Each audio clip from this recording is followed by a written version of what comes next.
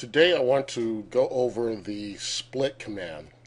The split command provides a way for you to project your curves onto a surface so that you can then extrude those curves what we'll describe as normal to the surface, meaning that the flow of your curves will follow the typology of your surface. This becomes very important in milling operations.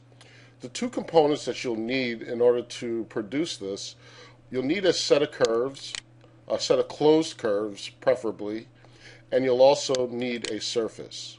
When the tutorial is complete, these curves will align themselves to this surface and we'll be able to extrude it in order to produce a block for milling. Okay, now let's start. Our first step will be to move the curves over our surface and position them where we want them to be. Now, what we want to do now, we want to use our project command. And we want to project, just use a simple project command, which will prompt us to select a surface to project onto. And we'll select that surface and hit return. The curves, as you can see now in this window, they follow the topology of our surface, which is what we want them to do, and they are projected onto the surface, meaning that they lie on top of our surface. Now, the next command we want to execute is split. Split, our split command. Okay? And when you hit split, it will ask you to select our cutting objects. And we'll do this. And we're going to select our object to split, which is our surface. And it prompts us to, we cleared it out that first time we selected it, so we're going to select our cutting objects again. It's a little redundant, but that's the way it is. Perhaps we should deselect that before we split them. Now we hit enter. Now, you notice that one surface has been split into 6 pieces. And our 6 pieces are 1, 2, 3, 4, 5, and we have our bounding object, which is split. Now, we'll notice if we come over here to our perspective window and we turn our shaded mode onto ghosted, that we have our object split. Now, in order to differentiate our object, I'm going to move the surface down a layer. We'll change the object layer so that our surface moves down a layer so that you can see our surface object and our split objects. Okay. Now, what this allows us to do, we can now take our objects, our circles, select them, hold down our shift key,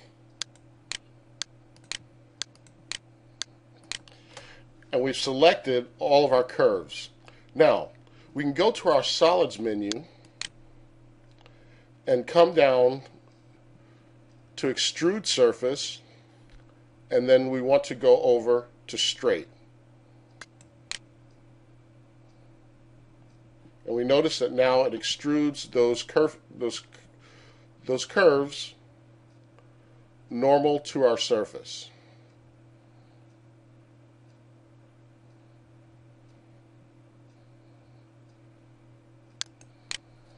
And let's change the object layer for those. We'll move down to this blue layer so that now, and I'll maximize this window, now you'll note that these curves are following the topology of our surface which we just created. Okay? And let's select these surfaces.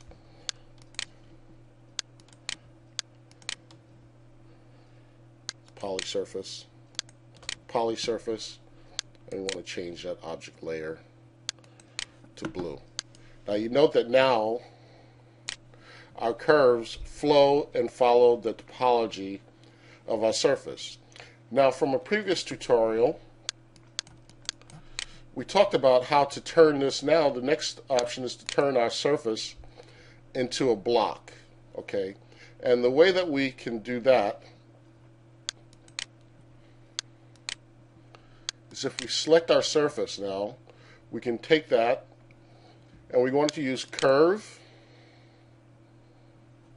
come all the way down to curve from object, and we want to duplicate our border, which produces this curve, and in this case it captured the interior curves, which we could turn off. And we want to once again take those curves, and we want to use our project command this time, but we're going to do it with a modification. We're going to project to C-plane. And let's hit enter. We don't want to delete our object. And you notice that now we have this curve right here. And we can drag this curve down like so. And then we select our curve here. And then we'll use a loft command. And our seams are matching up nicely here. And we have our block. Okay. And let's just change this to change this surface right here.